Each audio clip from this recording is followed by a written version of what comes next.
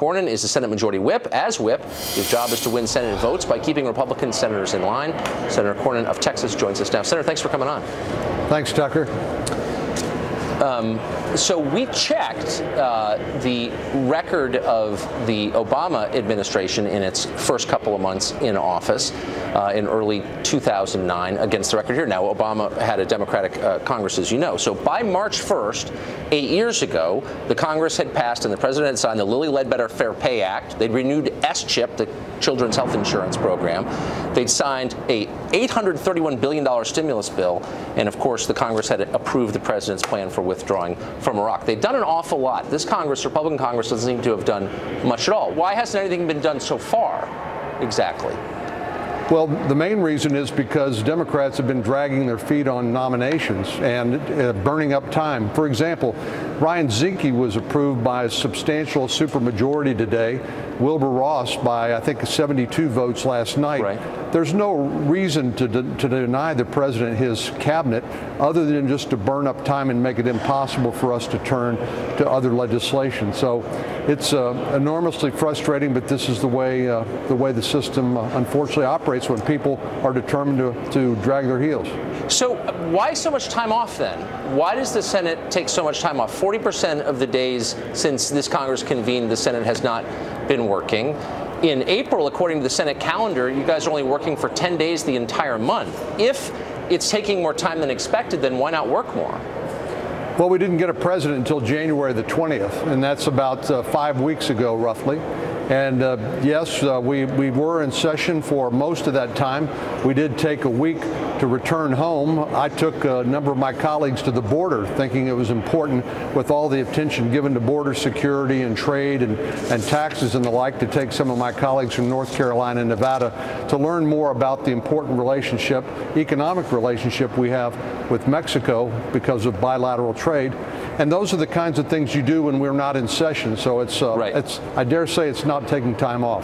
Well, and I don't think you all are lazy. I don't mean to suggest that. I just mean that there's a new government elected in November, and they can't govern because they can't get their people appointed. As you know, I mean, I've spoken to people at the cabinet level who say, my guys aren't going to get confirmed until the middle of the summer, till July. I mean, that's kind of a crisis. So why not forestall the trip to Mexico and just get the government installed? Wouldn't that be a better course?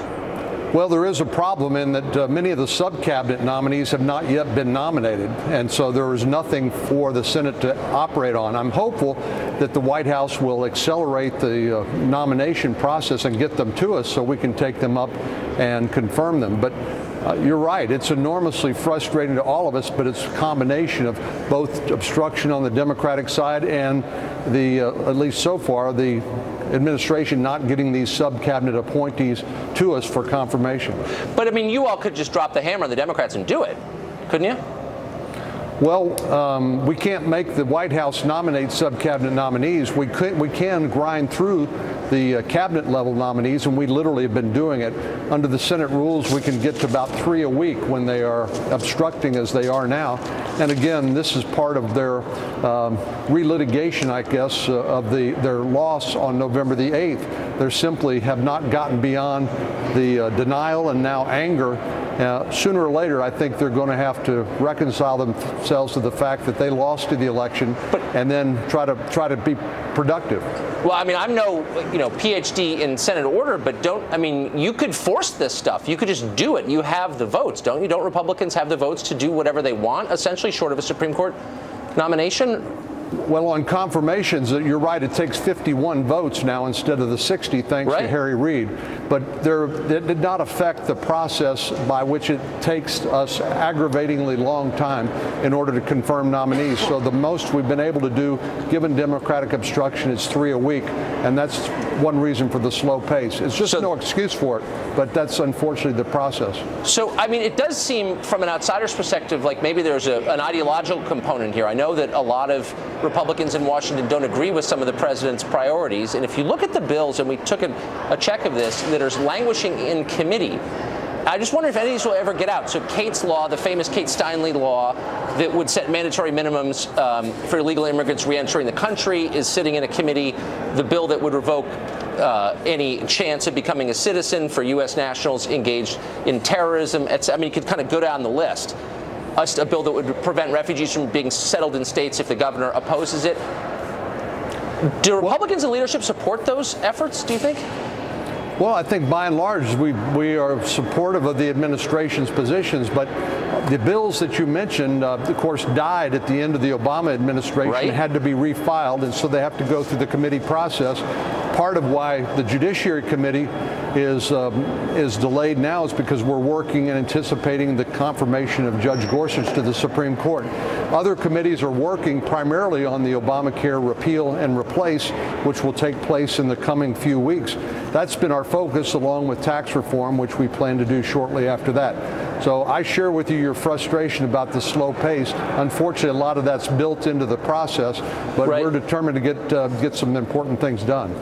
So, I mean, reassure Republicans who voted for Trump that none of this is being slow-walked. I know a lot of people who work on Capitol Hill who are Republicans who did not vote for Donald Trump. They voted for Hillary Clinton. Some of them are in your office, by the way.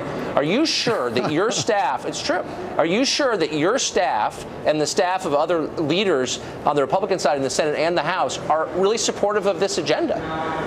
We are fully supportive of President Trump and his agenda, and we're trying to do our best to help him. He's new to governing, and we all understand that. That's one reason he got elected, because people thought he would bring change to the way Washington operates, and he already has.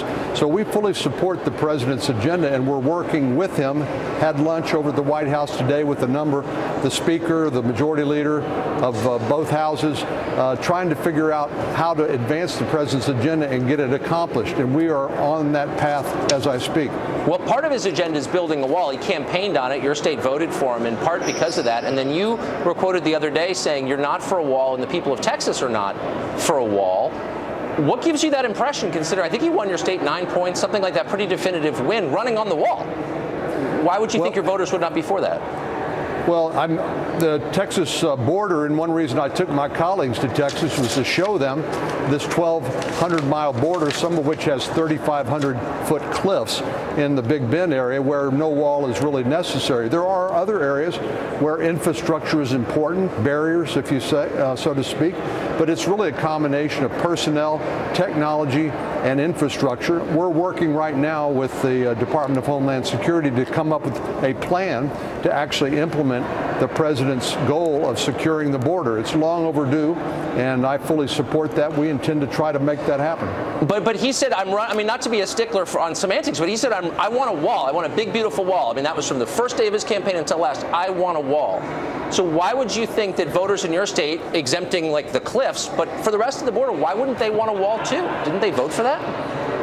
I don't think I think they voted for border security. How we accomplish that, I think they expect us to use our best judgment to try to accomplish. It's really just a matter of political will. We know how to do it. The problem has been we haven't had a president who actually believed in border security. We do now, and we're fully trying to support and implement that effort together with interior enforcement, which represents people who come in and overstay, represent 40% of illegal immigration, and we don't do nearly enough to discourage that. Right. So, no, for sure. So you think your voters, with the president, when they voted for Trump, they weren't voting for the wall he promised. They're voting for Republican senators to figure out how to secure the border, but they didn't really mean a wall when they voted for a guy who promised a wall.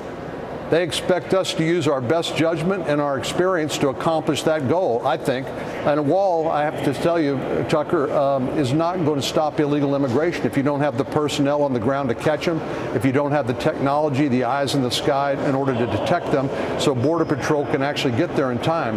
There are places where a physical barrier is entirely appropriate, and we ought to be putting them there, but we ought to come up with the right combination that allows us to accomplish the goal efficiently and effectively without wasting taxpayer dollar. That's been my goal. Okay. Senator Cornyn, thanks for joining us. I appreciate it. Thanks, Tucker. Well, this is a Fox News alert. Leaders in the House of Representatives have set the parameters for the investigation into Russian meddling in the 2016 election.